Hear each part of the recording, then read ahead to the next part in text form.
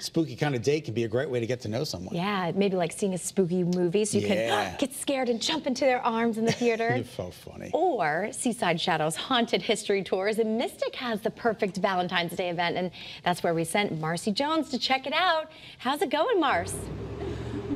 It's going great, you guys. We are having so much fun, as you saw a little bit earlier on 3, and now we're on the wax, and we've got a little story time that we promised you, so I'm going to hand it over to AJ, and then we're going to go to Courtney. All right, you're on, sir. Well, our Valentine's stories happen to feature some of the ancientest origins of Valentine's Day. Now, you guys might think love and rainbows, but actually it was an ancient pagan fertility festival. It's full of scandalous features where they would do all sorts of strange things that we would love to tell you about.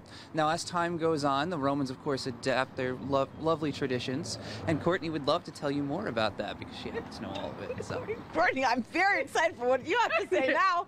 How can you top that? It doesn't get more normal, I can promise you that. So the Romans have these ancient festivals, but so do the Greeks, and so do the Normans, the Vikings. They all have these Valentine's Day, Lupercalia festivals, and they also have strange stories about Cupid too, and you know how he was this grown man and he accidentally pricked himself with his own arrow, and his mother gets involved in this strange relationship and she's overbearing. So she always does, am I right? Right. So if you're wondering why Cupid is seen as a baby, you can thank his mom for that. But wild. Yes. That's what I love so much about Seaside Shadows Haunted History Tours is, you know, you are very respectful of the actual history, but you do have fun with it and you learn so much. Yeah. I think I get as interested putting the tours together as people do hearing the stories. So join us in being curious together. Now, Courtney, you've been doing these tours throughout downtown Mystic for 10 years. This is your 3rd year doing My Bloody Valentine. Yes. I mean, it never gets old for you, I'm sure, because each year you refresh, you do something new, you bring in different characters. It's so cool. Oh, yeah. Every year, especially with themed tours like this, we try to add a little bit more oomph, a little more stories. I do it for myself because I'm interested. I do it for guests so they get new material.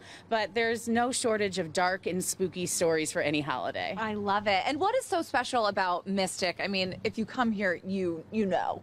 But just for anybody who needs a refresher on why Mystic is so cool, I mean, there's such a richness here of history. And so many other things. So Mystic has a rich history of indigenous people living here, seafaring folks, early settlers, sea captains, and being right on the water. Water is a conduit for spirit activity. So we have all of the heartbeats of that history that just continue to stay here in town. Fantastic. For anybody who wants to join you, you know, for a fabulous Valentine's or for a spooky date night, what's the best way for them to get all the information? The best way is to go directly to our website, seasideshadows.com. They're going to see all the information about our tours. They can look on the calendar tickets, and we're every Friday, Saturday, Sunday in February for My Bloody Valentine. Ooh, I love it. Now, nobody ever wants to rush time, but I do know that you have other tours coming up for anybody who kind of wants to plan ahead. What are some that may be coming down the line? Absolutely. So all spring, summer, and fall, we're going to have downtown Mystic Ghost tours that go out almost every single night of the week. We have Mystic Graveyard tours that go out 2 nights a week. And in our neighboring town of Westerly, Rhode Island, we're going to have tours several nights a week as well. Oh, I love that. Fantastic. Okay, really quick before we send it back, any tips for somebody about to embark on one of your fabulous tours? So come dressed for the weather. You know, we're New Englanders, so it could be any type of weather. And once you come dressed for the weather, just be prepared for a fun and spooky time. I love it. Thank you so much, Courtney. Guys, had a most fabulous morning with you.